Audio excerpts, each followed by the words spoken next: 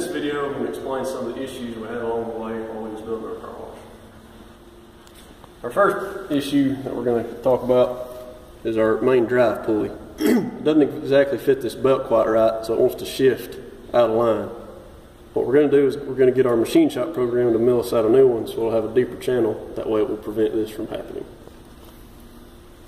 Another issue we had is our sensors and our reflectors. Whenever the water sprays out, it splashes onto it and it clings to the face of both of these.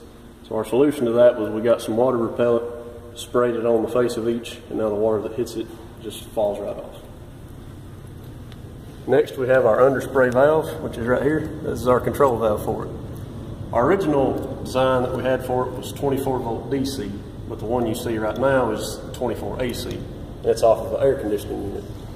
The one that we had, the only one we could find really, only had a 3/16 inside diameter, so enough water pressure couldn't get through for our underspray. So we asked our air conditioning program here if they had a control valve such as that, and they did, so we took it, and it ended up working great. Next is our pumps. Each pump individually draws 2.5 amps, and we have 3 of them, but our power supply could not handle all 3 of them working together. I'll show you it in the box. This right here is the power supply that controls our pumps. This power supply can only handle 4.5 amps. So I had to write it in the program for only 1 pump to be on at a time.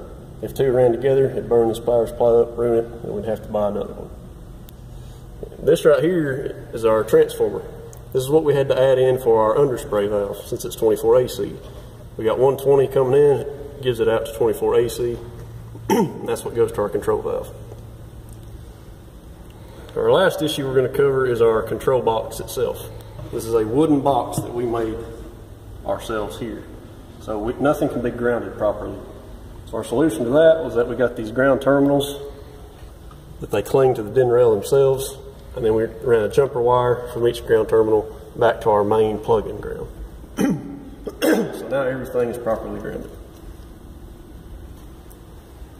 This concludes our videos on our car wash, and if you have any questions, you can just write it in the comments, and as soon as we see it, we'll get back to you. I appreciate your time, and thank you for watching.